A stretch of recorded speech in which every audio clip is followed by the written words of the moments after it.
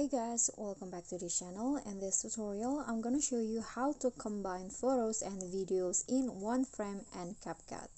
So here I'm going to just click on new project, and for you to if you want to choose between photos and video, you can actually do that. So first you can choose the video first that you want to add. For example, I want to add okay, just wait a second. So I'm going to choose a video here, and then if you want to choose also a photo, you can just go to photo tabs at the top and then find a photo that you want to add. For example, I want to add this photo and this photo, and you can just click on add, and here now you add one frame.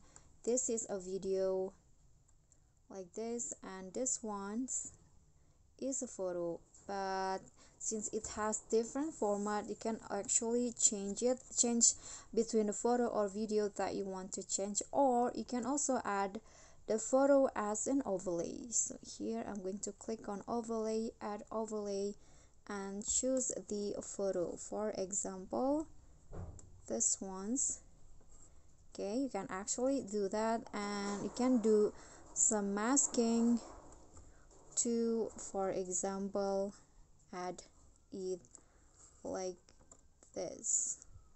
You can move the overlay if you want like this. So now the photo and also the video is in one frame like this.